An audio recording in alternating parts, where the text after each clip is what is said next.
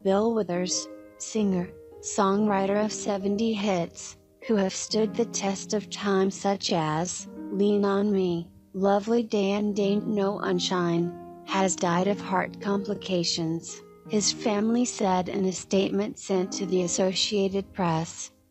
He was 81 years old. The three-time Grammy-winning artist, who retired from music in the mid-19 died Monday in Los Angeles, the statement said. His death comes at a time when the public has turned to his music for inspiration during the coronavirus pandemic, with health professionals, choirs, singers and others publishing their own versions of Lean on Me to help pass these times difficult. We are devastated by the loss of our beloved and dedicated husband and father.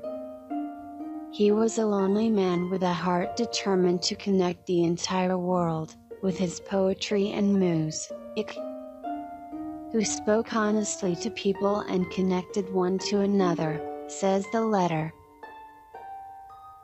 As private as his life was with his family and close friends, his music belongs to the world forever. In these difficult times, we pray that your music entertainment and comfort them, while fans cling tightly to their loved ones.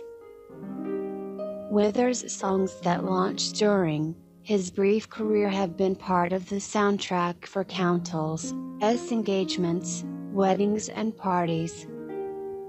They have powerful melodies, and perfect rhythms combined, with a soft voice that conveys honest, and complex emotions without resorting to vocal stunts.